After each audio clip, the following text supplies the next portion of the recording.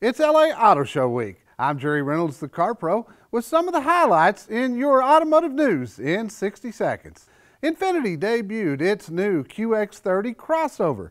It's aimed at younger buyers and hits showrooms in mid-2016. Also, Nissan revealed the next Sentra. It gets spruced up inside and out as competition grows. Plus, it comes in a new sportier SR model. The show also marked the return of the Fiat 124 Spider. It shares a platform with the MX-5 Miata, but it's got more horsepower.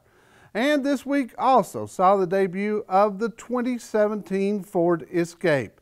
It gets updated styling, more room, and a quieter ride. I'm Jerry Reynolds, the Car Pro.